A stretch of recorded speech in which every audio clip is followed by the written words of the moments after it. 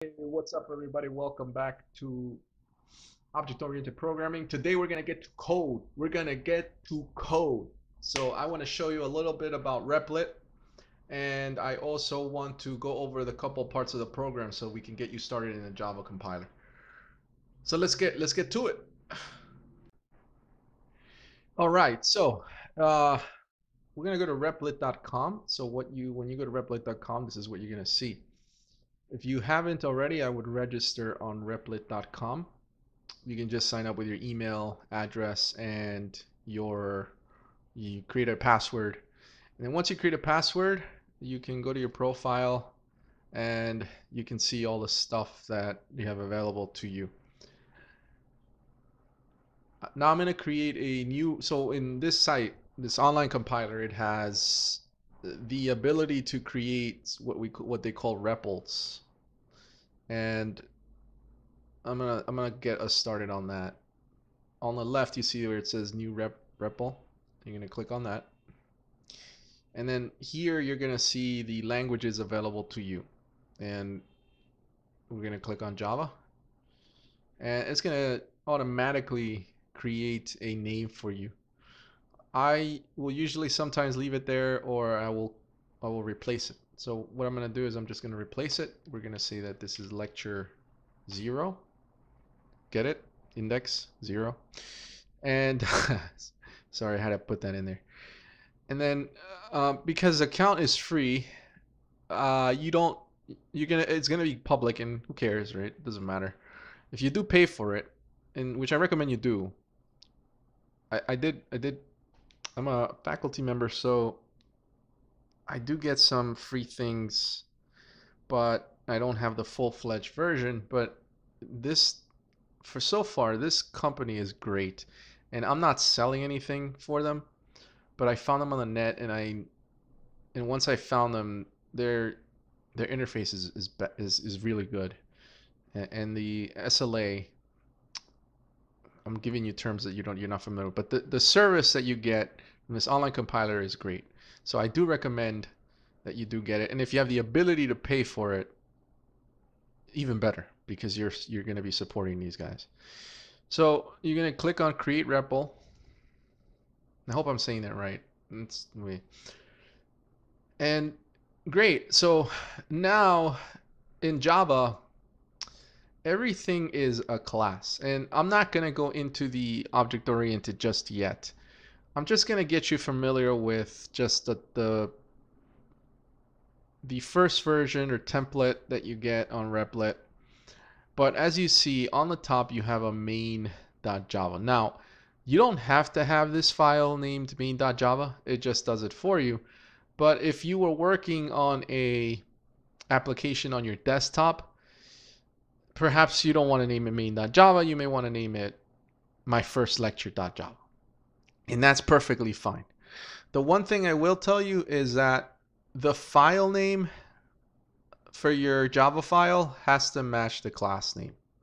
That's just a rule that they have in terms of the Java compiler. Now, every class has a public function called main. And if you remember from my C++ course, you know that the main function is your starting point in an application.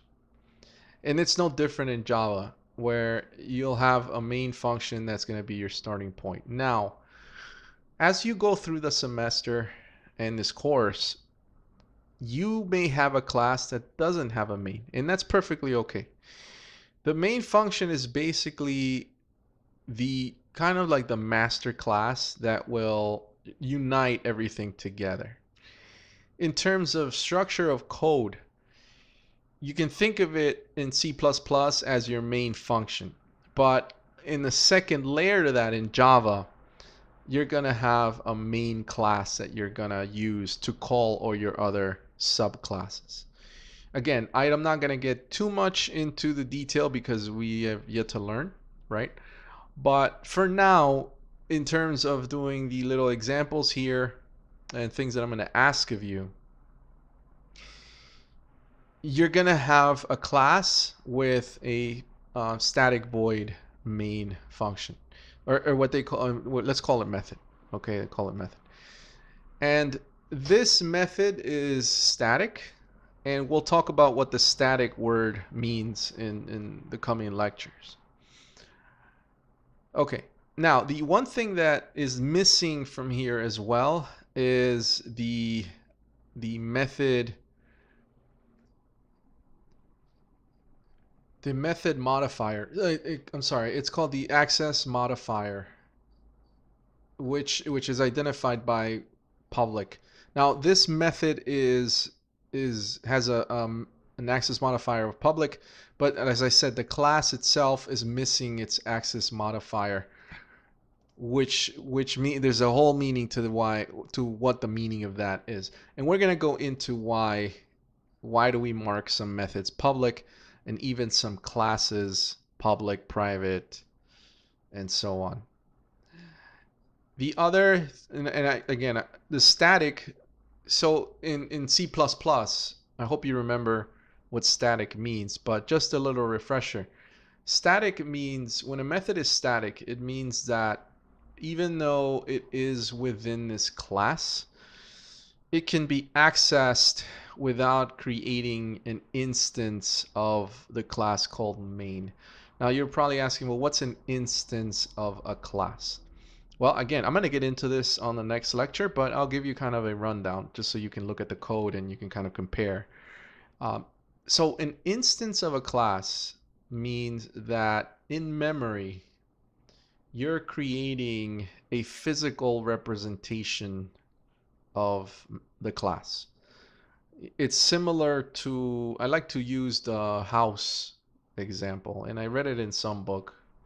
I forgot what book it was, so I'm sorry if I'm not quoting the book. But what happens with classes and in any object-oriented language is, say you have a blueprint to a house, right? So you have a blueprint, and the blueprint has 4 bedrooms, 3 bathrooms, and has a basement and all that. Now, the blueprint itself, there is no physical representation of it. It's just a blueprint. You can think of that as a class. So your class itself is a blueprint. There's no physical representation of it, much like a blueprint of a house. You see a blueprint, it's just a little drawing, has all the things that are in the house, but it's just a drawing. And we can relate that example to a class. So whenever we define a class, it's basically we're just creating a blueprint of something that will have some type of behavior and actions. When you instantiate an object of a class, now those are very, very technical terms.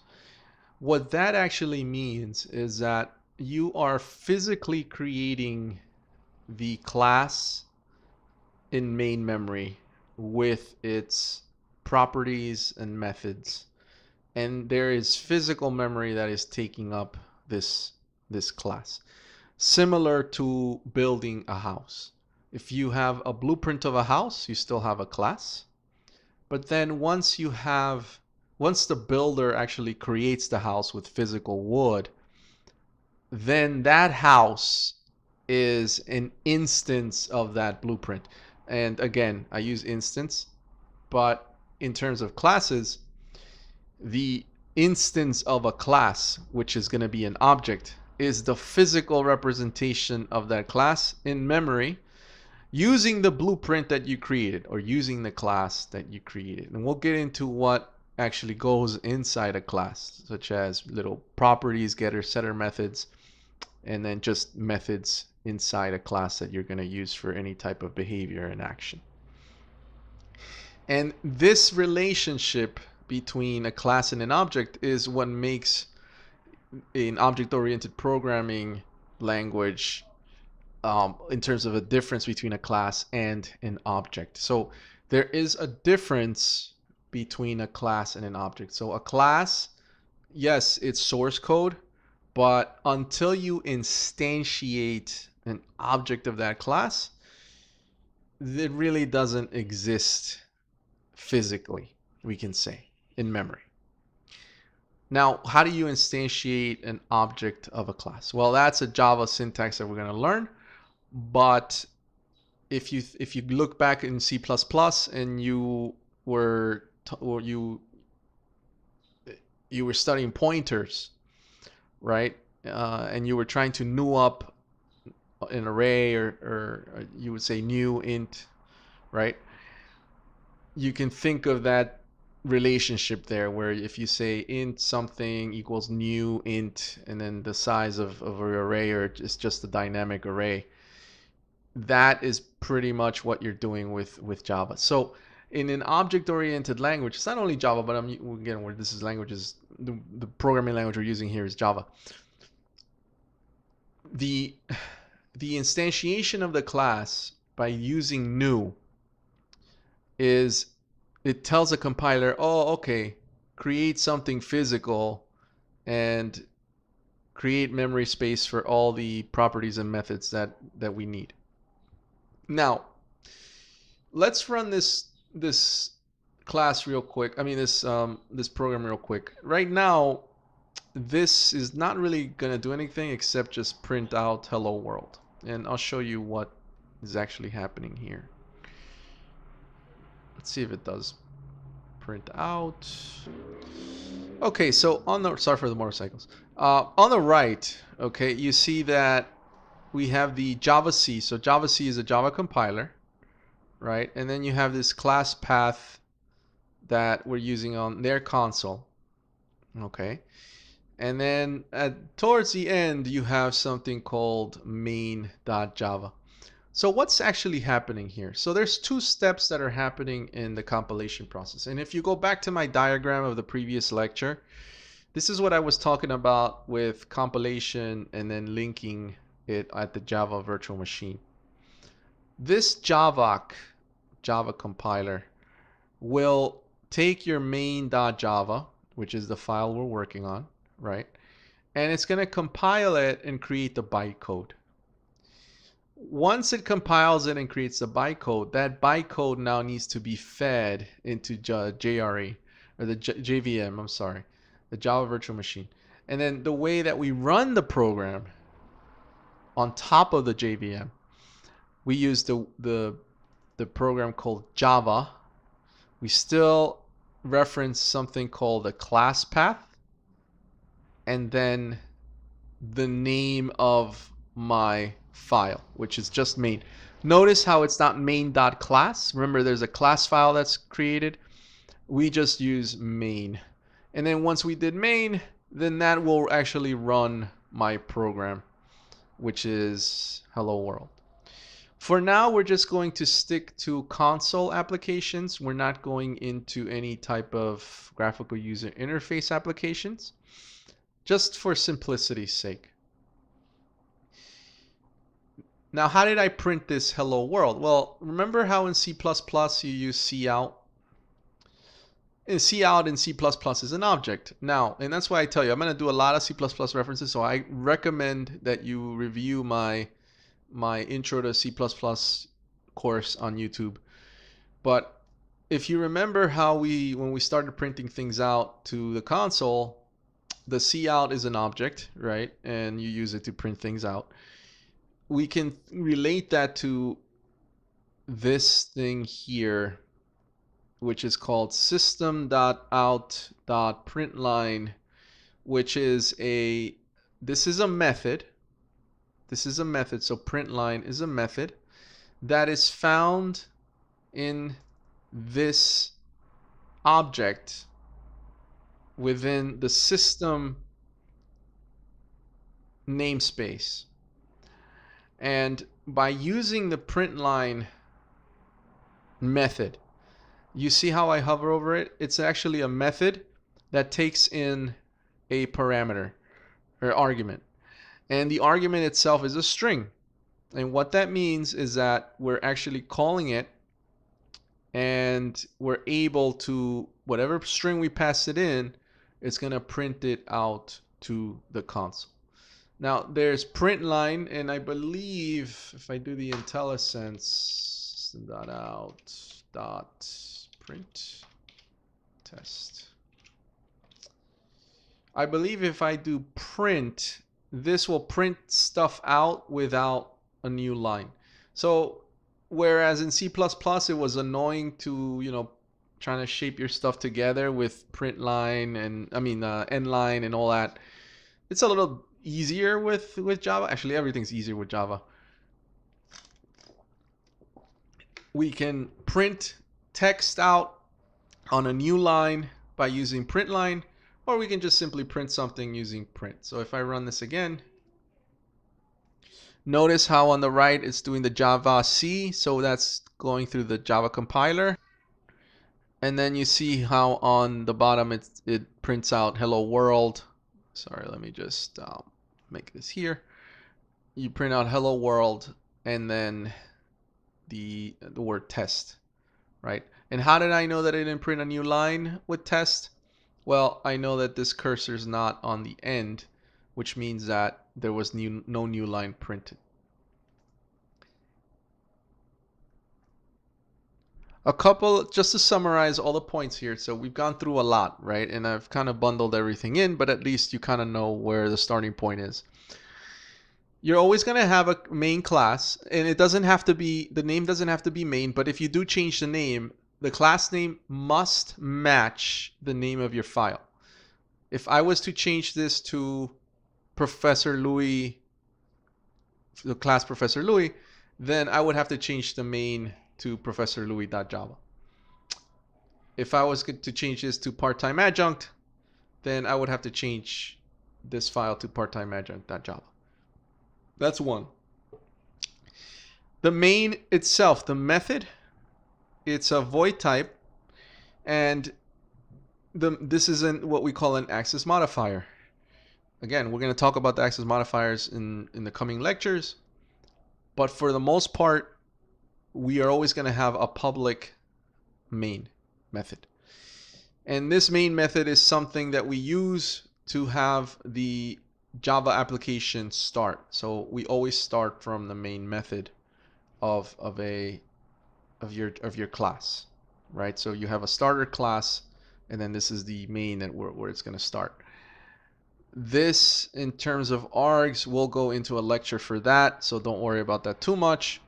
But basically what you do is you have the ability to pass in arguments through the command line. So Replit allows you to have a command line, a way in a command line to execute a Java program, and you're able to read parameters off the console. And how you read parameters off the console is using the args array. And we'll do a short example on that as well. And so far we just learned one method of the print stream out class, where we can use just print line or print, and this allows us to print a string out to the console. Okay. Now, the one thing I did not mention, and again, it's a little different with C++, is that right out of the box we can use system.out.println and print, but we do have the ability to import libraries, much like C++. And you're going to be doing a lot of importing of libraries in Java, because Java, it has so many classes that are available to you that you're going to need to import all those references on up here. So the way that I would do that usually is I would have an import statement here. But you know what the cool thing about Replit is that if let's say I want to do a hash table. So I'll do hash table, right? See that?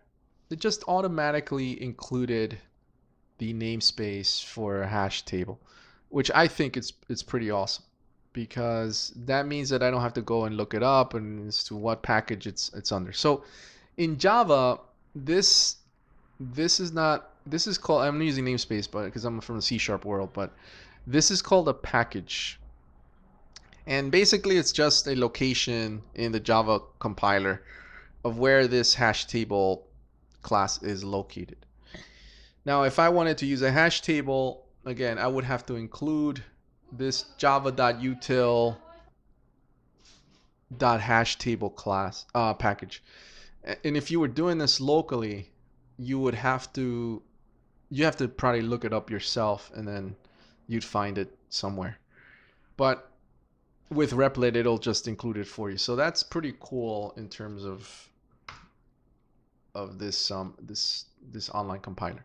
Now, on the next video, I'm going to talk about declaring variables and declaring objects, and just going through the normal syntax of Java. So I hope you join me on the next video, and I hope you enjoy this. So I'll see you on the next video.